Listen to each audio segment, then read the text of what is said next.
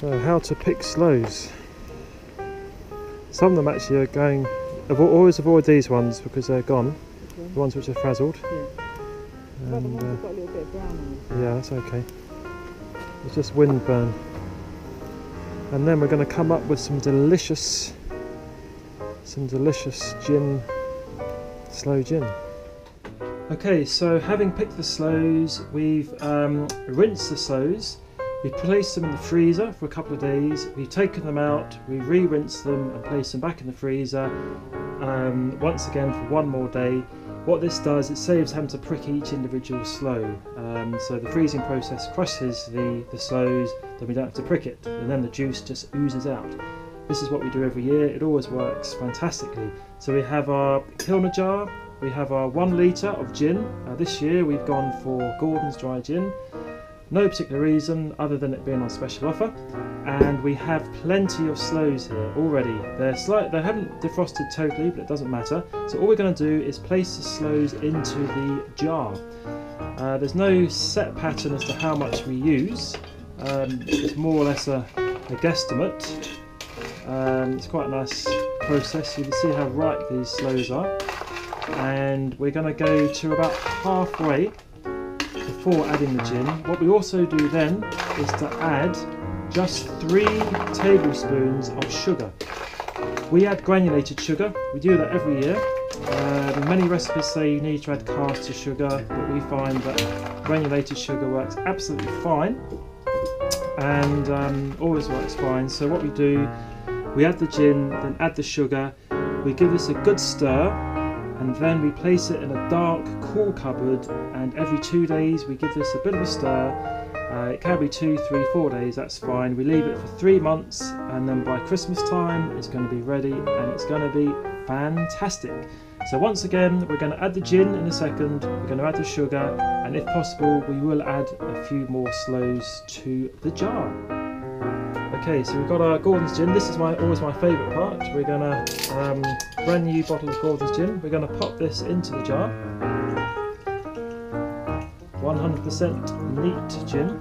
And as I say, we're going to add the sugar and we're going to add any further sloes when there's space, because we like a nice sweet sloe gin. Always nice, and this will obviously defrost all of the sloes.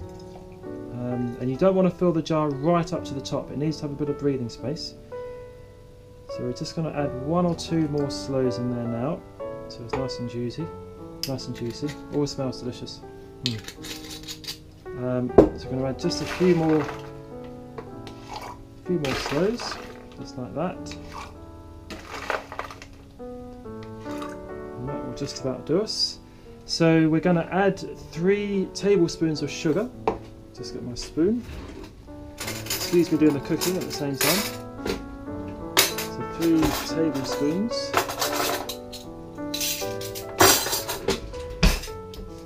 And there we go. So 1. And you can always add further sugar in the final process. There we go. So 3 tablespoons. Give that a bit of a stir, like so. And then what we normally do every year, once that's in there, what we normally do is just pop that like that, give it another little stir like that, and as I say, we're going to find a nice dark cool place. We're going to leave that for 3 months, and then we'll go through that process in 3 months time. In the meantime, we just have to sit back and wait. So thank you for watching.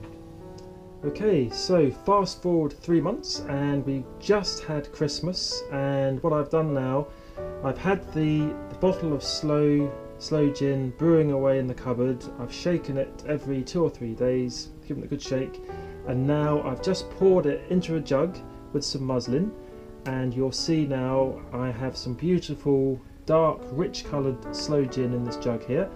I'm going to pour that shortly into this gin bottle, just to make it easy to pour out, and I've decided what to do with the remaining sloes.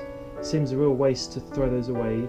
I'm going to show you how to make a delicious recipe for port wine. So I hope you've enjoyed the video.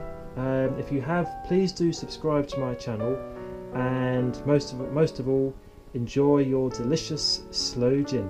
Thanks for watching and Happy New Year. Okay, and just so you can see, I'm going to show you how to pour the sloe gin into the already prepared bottle. And you'll see the lovely colour. I always use muslin and try and pour it over a bowl. What the muslin does, it gets rid of lots of the sediment and obviously stops the sloes coming through. It's important not to waste any of this delicious brew.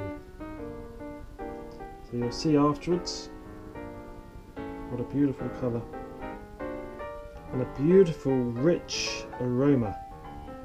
Can't describe it. And I've made, this is a litre bottle, so it should just be enough just to go inside.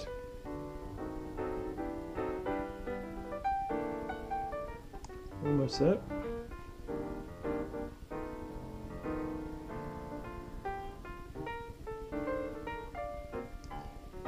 Just a final bit coming through now.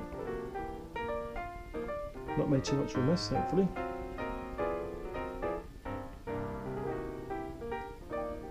And here we go. So there's a little bit of sediment at the bottom, which I'm going to leave in the jar. So there we go. Just going to give that a bit of a wipe. So that's our beautiful smelling 2015 Sloe wine. So we'll enjoy a bottle of that this evening. Okay, once again, thank you for watching.